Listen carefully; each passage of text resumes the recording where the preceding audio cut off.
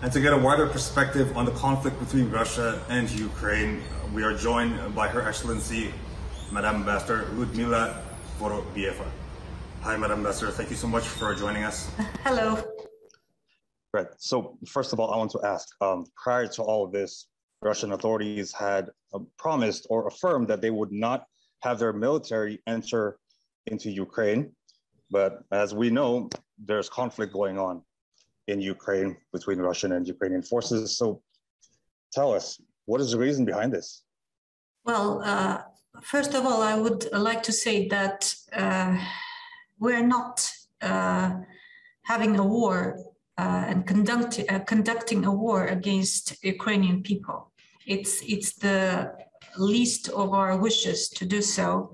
And we tried to solve the problem with diplomatic actions for many years, for 8 years, actually. And this is the last solution, I would say, to prevent even bigger conflict happening in Europe. So this is not a war against Ukrainian people. It's a special military operation. And the reason for that for 8 years, there was a war going on against the Ukraine.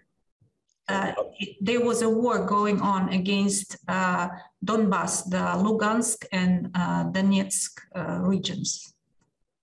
Right, but so you are saying that this is not a war between the Ukrainian people and the Russian forces, but of course, right now, Russian military forces are fighting Ukrainian forces, and even Ukrainian citizens are joining in the fight. So it seems that there is a conflict going on right now between Russian and Ukrainian forces, and even Ukrainian citizens. Madam Ambassador. Well, of course, the military operation always involves fighting with military forces, but our Ministry of Defense actually stated several times that we're not targeting civilians. We're targeting only military installations in Ukraine. And in fact, we're helping Lugansk and Donetsk republics to free their territory from Ukrainian army. Once again, we are not targeting civilians in Ukraine. We see Ukrainians as our brothers and sisters. We don't want to occupy Ukraine or to harm the interests of Ukrainian people. Of course, Russian authorities have said that they don't intend to take control over Ukraine, but as we know right now, there are Russian forces, entering into Ukrainian towns, and even the capital city of Ukraine, Kiev, is being attacked by Russian forces. So, what is the goal then, if it's not to take control over Ukrainian cities and towns? Well, our president have cited many times that the aim of our operation is to demilitarize and denazify Ukraine. So that's why we're targeting the military installations in Ukraine.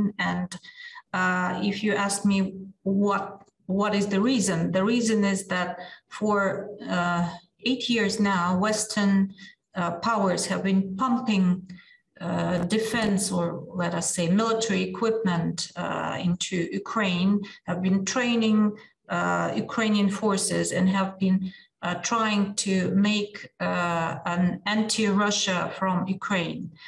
And maybe you've heard also the statement by President Zelensky that Ukraine had the intention to have nuclear weapons.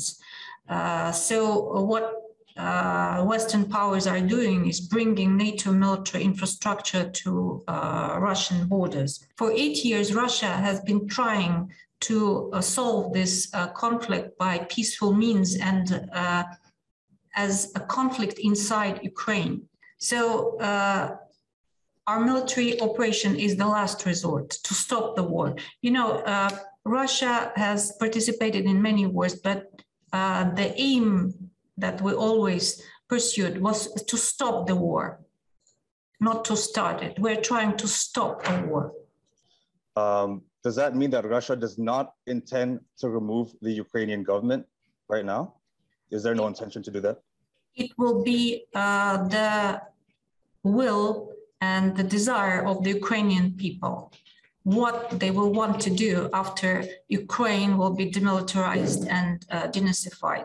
Our aim is to create condition when the people of Ukraine could make their choice without interference from outside and establish a government they will like and they will need. Because it's an open secret. It has been stated many times that the Western powers have pumped billion of dollars into Ukraine to make this anti-Russian project out of Ukraine. In fact, to make Ukraine even an anti-Russian military bastion. So that presented a threat to our national interest and to our security. Right. This needed to be stopped. Right. So, I mean, we've also discussed this in our previous talk as well. Russia has security concerns, but does that need a sudden or a large military operation into Ukraine to solve that? Doesn't that push Ukraine further into the West, into NATO? Doesn't that make them want to join NATO even more and make the security concerns even higher for Russia, Madam Ambassador? I'm absolutely sure that Ukrainians, ordinary Ukrainians, have no desire to join NATO.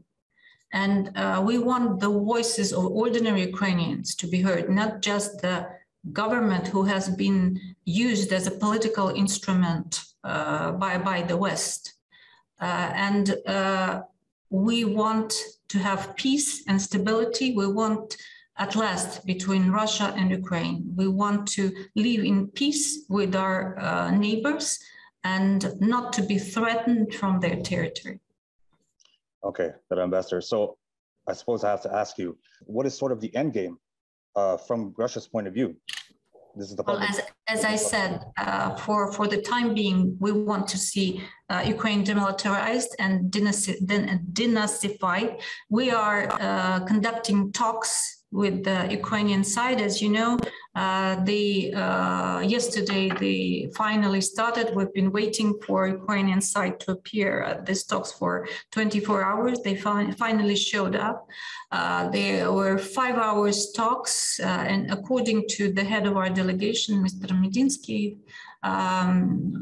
he told us in his press briefing that we found some points of compromise with the Ukrainian side and agreed to have more talks in the days to come. So that will be the subject of discussion.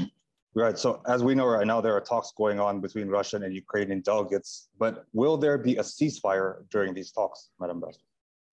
Well, at first, when we were waiting for a response from Ukrainian side, whether they will come to the talks or not, our military operation has been stopped, but they were changing their mind all the time. We were waiting for them for 24 hours, so far, no ceasefire. So far, no ceasefire. Okay, there's going to be a second talk, as you just said. Is that in the few days or few days to come? Do you have any? Yes, that's what we heard from the head of the Russian delegation, that the two sides decide to have the second round of the talks very soon. Okay, now between now and the second talk, wouldn't it be better if there was a ceasefire, Madam Ambassador? Is there any intention on that? No, no intention so far.